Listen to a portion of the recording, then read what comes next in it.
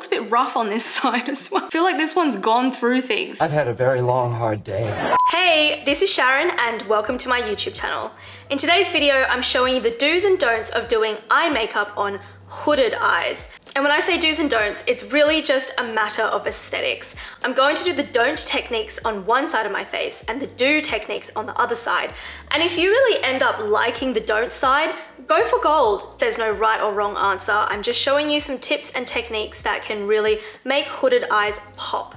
Before we launch into the tutorial, how do you know if you have hooded eyes? Simply speaking, it just means you don't have a lot of lid space. With deep set eyes and almond eyes, you generally have quite a large lid space. However, with hooded eyes or Asians with small double eyelids, you have quite a small lid real estate. So just some celebrity examples. I've got Mila Kunis, Rosie Huntington-Whiteley, and Keira Knightley here as examples of women with large lid real estate. So as you can see here, they've got quite a pronounced eyelid shape. However, if you look at Blake Lively or Jennifer Lawrence, they have the classic hooded eyes, so they don't have a lot of eyelid space, especially looking at Jennifer Lawrence's eyes, you can't really see her lids at all. If we're going to look at Asians, I feel like Jennie from Blackpink is a really good example of an Asian celebrity with smaller double eyelids. So she still has that extra fold that creates the double eyelid, but it's just quite small. And the same thing with Gemma Chan here. However, looking at this next one with Fan Bingbing and Angelababy, I would argue that these two Asians have quite a large lid space. So they've got really, really big eyes and they've got a lot of lid real estate. So I really hope that helps you determine what types of eyes you have. And since you clicked on this video, you probably know that you have hooded eyelids. So let's just get into the tutorial. I have no eye makeup at the moment, and as you can see, this is my natural eye shape. So I do have some very small double eyelids. I'm gonna do the do's on this eye, and I'm gonna do the don'ts on this eye. So do left, don'ts right, and let's just get into it. I always start with eyeshadow, so just getting any medium brown color. I usually use this Zoeva palette, and I use this color called Shared Joy, and just getting it onto an eyeshadow brush, flat eyeshadow brush. And we're going to place this very close to the lash line and just on the lid. And sort of moving it up into the crease, but blending it out like this. So just patting it onto the eyelids.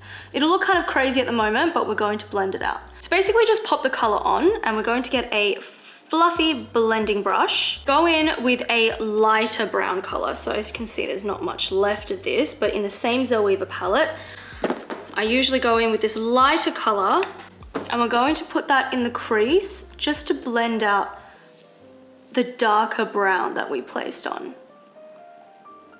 And just really following the natural shape of your eyes. Then we're going to get a smudge brush for the lower lash line. Going back into that darker brown that we used on the lids, we're going to smudge that on the lower lash line. And just smudging that along. Essentially what you want to do is pack most of the color closer to the lash line, very much like how you do a smoky eye, and then blend out the color up towards your eyebrows. Now, for the don't eye, this is generally how every single drugstore eyeshadow palette instructs you to do it. So a lighter color on the lids and then a darker color in the crease. And I'll show you why that doesn't really work for this type of eye shape, because we don't have a lot of lid space to play with. This time for the don'ts, we're going to go for a lighter brown in the lid. So a lighter brown just with the other side of the brush. And just place that all over the lid. Okay, next we're going to get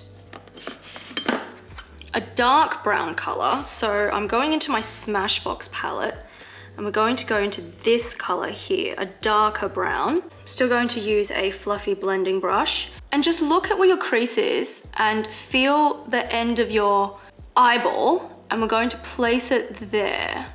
So this is again how every sort of eyeshadow palette instructs you to place your eyeshadow. So lighter lid color and then a darker crease. And I'll show you why it looks kind of strange on this type of eye shape. God, it's a little bit too dark, but that's okay because we're going to blend it all out.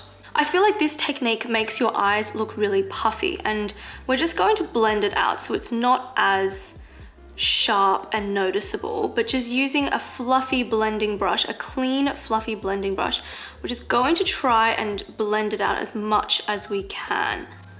So this is what the two eyes currently look like. I feel like this eye looks slightly puffy because of that crease color. Because we don't have a lot of lid space, we don't have like a very pronounced deep set crease, it just makes it look kind of muddy. So I prefer this type of blending, this type of shading, where it's darker at the roots, at the base of the eyelashes, and it blends upwards, very much like a smoky eye. Next, we're moving on to eyeliner. I've got two different colors here. I've got a dark brown and a black shade. And I find that the brown color can actually be a lot more flattering than the black because it's a lot more natural and not as stark. So I find that the winged eyeliner shape is the most flattering for this type of eye shape. However, the trick here is to not draw such a thick and pronounced line from the inner corners to the outer corners. So instead, you want to focus most of the eyeliner from the midpoint out. And the reason is because you don't have such a big lid space, if you draw such a thick line, it'll literally take up all of your lid space. So then when you look up, you will literally have nothing but eyeliner. So I'll show you what I mean. So I usually start out from my outer corners and just draw the wing, following from the natural direction of the lower lash line. So the angle of the lower lash line, just draw on a small wing. And then from the midpoint, you're going to connect it. Being very careful just to draw a thin line. And as you can see, it hasn't really disturbed the eyeshadow, and the brown color is actually quite flattering and neutral and more natural for this look. On this eye, we're gonna go in with black eyeliner. There's nothing wrong with black eyeliner. You can literally do this shape with black eyeliner. Moving on to the right eye, we're going to do the same winged eyeliner, but a thicker line, and in black. So let's go. And we're going to draw this from the inner corner all the way out to the outer corner. So here you can already see a massive difference. I feel like the thick black line has really closed my eye up. Because of the small lid space that I naturally have, drawing such a thick line has really left only a tiny little bit, like millimeters left of my eyelid. Whereas on this side, you've got the soft brown and you still have quite a lot of lid space, especially on the inner corners. To me, I would prefer this, but again, there's no right or wrong answer. If you really like this side, go for gold. Another thing I'd like to point out for hooded eyes or sort of small double eyelid Asian eyes is generally putting a black kohl liner along the waterline is not super flattering. I actually don't even own kohl eyeliner because I just never ever use it, but to demonstrate what I mean, I'm going to use the liquid eyeliner and just try and smudge a little bit of black on the lower lash line. From here, I usually either go mascara and real eyelashes or put on some falsies. I actually created a video on how to curl super straight eyelashes like I have, so I'm gonna link that for your reference. But today, for fun, we're going to do falsies because I feel like the shape of your falsies can really affect the results. So I have two different shapes here. So I've got this one by Petite Cosmetics, and they're one of my favorite fake eyelash brand. It's actually founded by Tina Yong, who's also a YouTuber here, and a lot of her eyelashes really flatter Asian eyes. So my favorite style is called Muse, and as you can see here, it's quite a wispy style. The lashes itself are quite well defined and quite spaced far apart. It's not very dense, and the lengths of the lashes alternate, so it goes long, short, long, short, long, short. And I feel like these wispier styles are more flattering because it opens up your eye and it actually allows the lid to peek through the spaces in between the lashes. For the other side, I have these by Ardell, so they're 811. This is still a great shape, but I just don't think it's particularly flattering on hooded eyes or, you know, us gals with smaller double eyelids. So as you can see, it's a lot denser and the spaces between the lashes are a lot closer together, and the length is quite uniform, so it goes short to long, whereas what you want is short, long, short, long, short, long, short, long. Okay, so I've just applied the lashes off camera, and I've put a little bit of mascara on the bottom lashes of both eyes, and this is basically the finished look. I feel like the left side, or the do side, looks a lot more open, and with this sort of wispy style of eyelash, you can actually see your eyelid peeking through, and it actually makes your eyes look a lot bigger. Whereas on the don't side, I've used quite a dense falsie that, you know, is very short in the inner corner and it goes long into the outer corner. So very much like a cat eye style. And to me, it's not as flattering. So if I zoom all the way out, you can see both eyes at a distance, and I feel like this side looks a lot more open and this side looks a lot more closed and a lot like heavier. My eyes kind of droop down a little bit more, whereas this one I feel like is a lot more lifted and a lot more just awake, a lot more, yeah, open, wide-eyed. This one's a little bit more, I don't know, looks a bit rough on this side as well.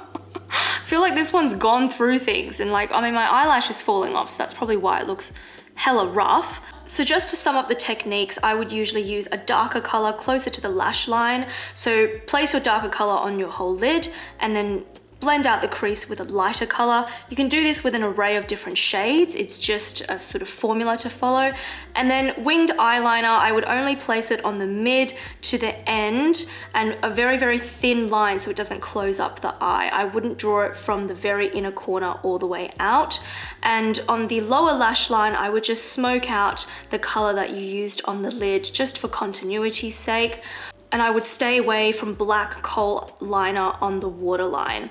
And then for eyelashes, I would pick fluffier, wispier styles where the eyelashes are more further apart, so you can actually see your eyelid peeking through, whereas something super dense like this, you know, could be good for Halloween, but not so much just like an everyday wide-eyed look.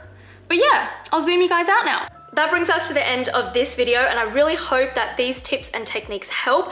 Again, there's no right or wrong answer. If you really like the look of the don't side, honestly, go for it. There's no judgment from anyone. You should have fun with makeup, and it really depends on what you personally like and what your personal aesthetic is. If you enjoyed this video, I post fun and smart beauty content every Monday, so if you like stuff like this, I would love it if you would consider subscribing. Give this video a thumbs up if it helped you, and I'll see you next time. Toodles!